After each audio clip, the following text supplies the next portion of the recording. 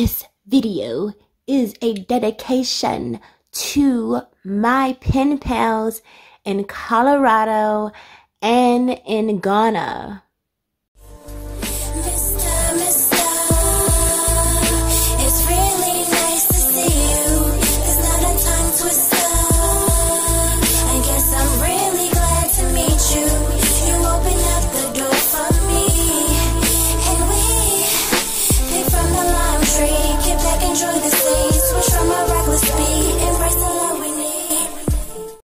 I also have a pen pal in India that has not messaged me back. Hello? Where is my letter? Boom. This is the second video of my What's Up Docs. What I told you in the first video was basically that I was going to use What's Up Doc as a way to give you updates and get original content from Doc's Castle Media. This is the video point of view of my thoughts instead of y'all reading. So for episode 2 of What's Up Doc, I basically want to give you background information for how to start a blog. Starting a blog is really easy. People frequently ask me after they find out that I am a blogger that they want to know how they can become bloggers too. Everything that you see now that a lot of people do as bloggers, I started 9 years ago. It was pretty much the same content.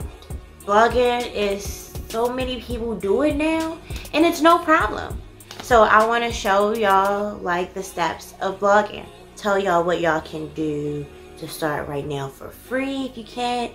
If you want to take it seriously, this isn't really where you can go, because I started my blog as a hobby. I make money from what I do, but not necessarily my blog. I make money off of creating art and giving people advice and helping people with social media. I can't really give you too much advice as far as how you can make money with your blog. You can look at someone else's video for that. But right here, I can basically tell you how to start it as a hobby, because that's basically what I did. And eventually the things will come to you. You could use it later if you're really successful to make money from it later. The motivation from doing this mainly came from, in January, I joined this app called Slowly, which is a app that is basically for people who like to find pen pals. If you want to have a pen pal, if you're a type of person that want to just meet people randomly over internationally like me, you can get the Slowly app. Slowly will match you with someone from across the world that has the same interests as you, and you will develop a friendship through writing letters. The letters deliver at the same speed as they would deliver if you got them from the regular mail. When you're writing a letter in Slowly, you're gonna get a letter probably the same time. Like in India, I wrote to one, it took 2 days to get to me, which is fine because, you know, you're busy in America, right? In my case, that's what I found out. I'm very busy here compared to all of my pen pals. The Slowly app delivers in 2 days, so it doesn't matter. It's still the same speed as it was if I was writing you a regular postcard. So yeah, I got a Slowly app. I met some people. When I was telling people that I was a blogger, I got the question, oh, how can I start a blog? Because when they read my blog, they were really into the things that I wrote about, and they really love Baltimore, y'all. Honestly, they really love like the things that I write, the things that I share, the artists that I share about Baltimore. And then they were interested and was like, well, how can I create a blog so that I can share my culture and what I do? And I was just like, oh, that's cool. We could do that. I could tell you how to start a blog. You know, a lot of people always ask me this, so I want to give y'all some basic tips for how you can start a blog. Number one, you gotta find something that motivates you to write a blog, or what's gonna start you to write a blog. Why do you want to write a blog? The reason why I started a blog was for class. My teacher gave us a class assignment, so I needed to get an A. But later on, what made me really like blogging was the fact that I already was a journaler. I like to journal all the time. What do I read about that I could write about that I would want to read about, you know, because some things that I didn't see that I wanted to write about. I didn't know that there were so many cool artists in Baltimore, so I wanted to write about them because I wanted to read about them. You gotta find something that motivates you. And if it's a school assignment, let that be that. School motivated me to start a blog. I get questions about how, when you start a blog, what you name it. When I first started my blog, I named it Doc's Castle Media. It's still Doc's Castle Media. I like it because it's my castle, it's my website, and I made it simple. If I ever wanted to change what I wanted to write about, I would never have to change my name, because my name has really nothing to do with what I write about. If you're going to choose a name for your blog, make it simple. But if you are going to always write about simple things, or just like one topic all the time, say music, you can have music in the name of your blog. Anything. If you're going to continue to write about things, I say yeah, it's the perfect name for you. The perfect name for me is Doc's Castle because that's my nickname. And basically, it's going to stay my nickname because that's me. That's how people know me as. So picking your name is really not that hard. And it's only the second step in how to start your blog. The next important step to write your blog is literally finding the platform to write your blog, because the first two things is the motivation and choosing a name. That has nothing to do with the actual technical features of finding a blog, okay? When you're starting off, this is the most important thing you want to sit here and think. The seriousness of what you want to do it for, you know, because this is where you want to invest money if you have to invest money. When I first started, I got a free blog. I was on WordPress.com. The name of my domain name was docscastle.wordpress.com. And it was that way for, I think, the first few years of me blogging. I had a very complete free website. And then they also give you the option on WordPress at that time when I had one, that you could purchase the name, a domain name. So at one point my website was just docscastle.com, and it was because it was on wordpress.com, and I still use like the free features. But you want to think about at this time if you want to be a self-hosted domain or if you want to be on a hosted domain. What I'm telling you at the beginning, docscastle.com was on a hosted domain on wordpress.com. There are so many other hosted domains out there. There's Blogger, WordPress. Those are the top two free blog websites that I've seen people on. When I started, I knew a lot of people that used to have Blogger. It was just free. All you had to do was write what you wanted to write, share what you wanted to share. You didn't have to worry about any kind of templates too much. You could just get a free template that they gave you on their platform, and that's all you had to worry about. Right now, I am on a self-hosted domain, which is a lot more money. I am still using WordPress as the administrative dashboard, you know, the platform that I use to post my blog on my self-hosted domain.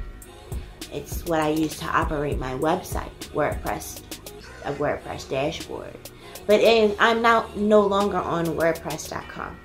So when you're starting a blog, you want to think about how serious you want to take your blog, because getting a self-hosted domain is a lot more money. Getting regular domain on a hosted blog site like WordPress and Blogger is more affordable for people that start off and are blogging for a hobby. I'm now on a self-hosted domain because I am planning to have some tipsy decor to sell you guys. I need more space to hold my content, to sell my art. I'm an artist, so I need a bigger website. Know what you want.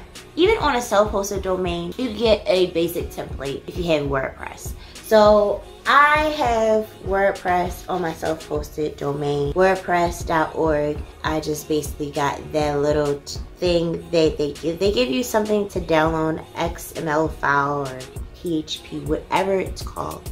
They give you something to download, you put it on your website, and you can get free templates to make your website. And you can download plugins to put onto your website to make it better. When you Google things and when you look at stuff on YouTube, it really helps to improve your website. This is the step that I would say the next part of creating a blog for yourself is investing in free templates and really good plugins and things that you really want on your website. Think about all of the stuff that you want to do on your website. Do you want to sell stuff? Do you want to just write and share other people's things? Do you want to share about your stuff? There's people that are poets out here, people who share pictures, who just take pictures and share pictures. What do you want to do on your website? I started with WordPress. WordPress has all those type of things. If you're not really good with like HTML, and I've learned how to be really good with HTML just because I work with HTML on my job. I started with HTML a long time ago with MySpace. If you're really good with HTML, you don't mind changing and being real interactive with your website, WordPress is cool. But Blogger, like I said, is a perfect thing to start with. Blogger is a website where they'll give you a template and all you gotta do is you just write something on it. It's good for you. Step number 5, you want to write and create your own content. So after you done found the template, after you done found the plugins, you want to create the content for the website. After I created my website when I first started, my first blog was about David Letterman. My blog had no connection with the next. And that's okay, because I don't know who I was writing for at that point. I was just writing and relearning how to blog. And that could be cool for you at the beginning. If you just want to write to learn how to blog, to learn how to do it, that's a good thing to start with. Start creating your own content. Your content will evolve over time the more that you blog. You'll start getting more comfortable with blogging. Over time, I've developed a niche for writing about art in Baltimore. I really enjoy writing about exhibits that I go to. I enjoy writing about artists that I find that it's very cool to write about. It's all of that. If you don't know what your content is going to be, what is the purpose of starting a blog? What do you want to start a blog for? Probably just to learn. But you won't stay consistent if you don't really have an idea of content of what you want to have on your blog. You want to have an idea of what you want to write about. At the beginning, my idea was to learn how to write. Then it turned to I learned to write about a lot of artists here. Now I'm just trying to create content to help other people. Blogging can take you so many places, people. You want to be consistent if you want to start a blog. Even when you are only blogging to just learn how to blog, you want to stay consistent with it because it's going to teach you how to do it. It also helps you build an audience. When people are expecting you to give them information, they will stay loyal to reading your stuff because they know that this is what you do. People know that I write. People also know that I write about artists. People also know that I write about Thirsty 30 Body. People also know that I am an artist. People come to my website with the expectation that I'm going to provide them with that content. If you want to learn how to blog, you can write about something that can just basically make you want to be consistent on writing a blog about how to write a blog. Look for something that's going to keep you there. What is your voice in this blogging game? Why don't you find your voice? Find your voice, and that's that. Find your voice. You want to write things that you want to read about. For the most part, I want to read about other artists. I don't see other artists like on my timeline, any magazines. I don't see any other artists on my timeline that not very often, but I'm not gonna say that I never see them. I do not see them often on like things that I read. I want to write about the people that I enjoy. I want to see them in the limelight too. When I write a box thumbs up post, I'm writing because I genuinely enjoy that artist that put out that content, and I want to write it in a way that I want to tell people why I like it, and I want to also read it back later.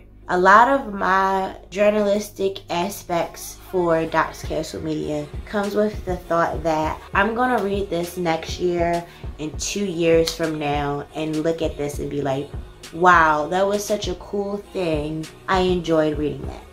I've read stuff in 2018 and I'm like, that artist is great. And it makes me go back and go try and look at that artist again. That's the influence of a blogger. No matter what, if they make money or not. I don't make money off of that. I'm sharing this as a hobby. Write something that you want to write about. It will motivate you to do it for years. Doc's Thumbs Up, I've been doing Doc's Thumbs Up since like 2015. I like that segment of my blog. You want to share your content on social media. That is the next step. Sharing your content on social media. You want people to read the blog that you created, right? You're not just making it just to be making it. You're making it to also learn how to blog, but also the possibilities could be... If you're doing this because you're just wanting to learn how to write a blog, sharing on social media might not work for you. But if you're doing this as for a hobby, you want to share your hobby, share it on social media and share it in a community that is also talking about these type of things too. That is your safe space. Everybody needs a safe space online. Online is really harsh. We live in a world right now where cancel culture is real. When I say sharing in a network that you feel that you are safe in, that is one of the most important things ever on social media now, because people are so accustomed to cyberbullying. I've been cyberbullied in the beginning eras of social media. I know what to avoid, what not to post when I'm online because of being cyberbullied, but there is no safety net, no guarantee that says that I will not ever be bullied again on my own stuff.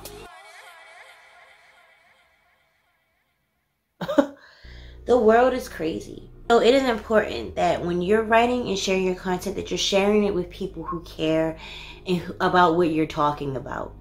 You want to stay away from trolls. They're gonna knock you down. Why would you want to listen to some people that's gonna knock you down? When you're writing this content or when you're starting a blog, you want to make sure that you're in an environment that is going to welcome you. When you're in a community starting a blog, you want to talk to people who are going to read your stuff. You want to interact with people that you also want to read their things. Sharing on social media is going to give you your page views.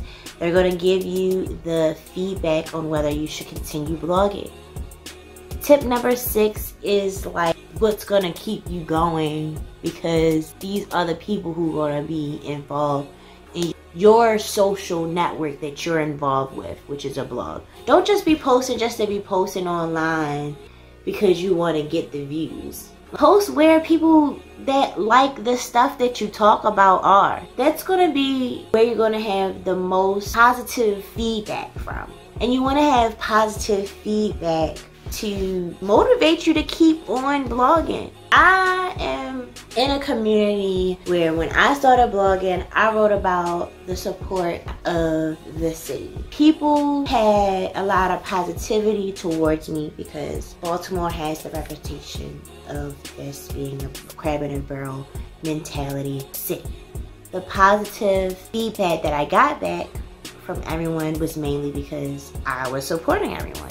The community that I decided to support was the artist community, because the artist community complained so much about them not having any support at all. I want to be in a community that is going to support you. And I knew that because I supported them, they would support me in some type of way.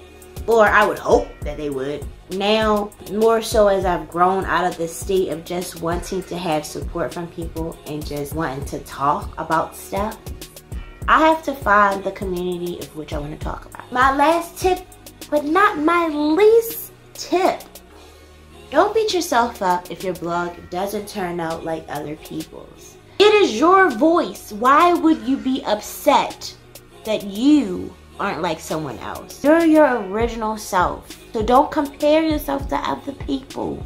You have to be yourself.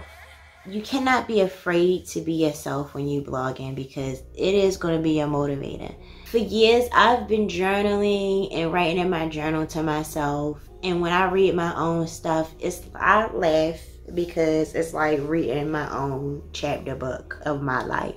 When I'm blogging, it's the same way. I'm writing to make myself be entertained, not other people.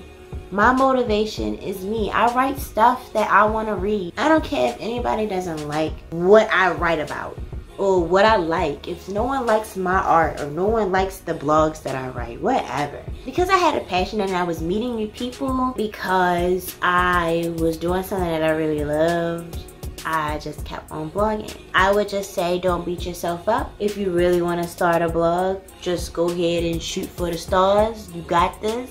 Blogging, the most important thing is finding the platform, finding if you're motivated, and finding out your name. And then all of that other extra stuff like the social media, posting it on social media, and finding the right community will come in time with it. But I think that all of these things that I listed are the most important things, and they are what motivates me to keep on blogging now.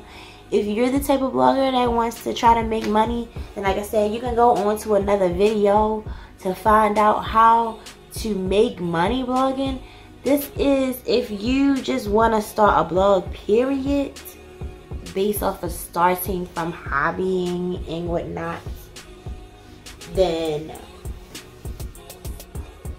I gave you the steps. There you go. After I gave you all of those steps, this is right below the link to my blog. You can check me out.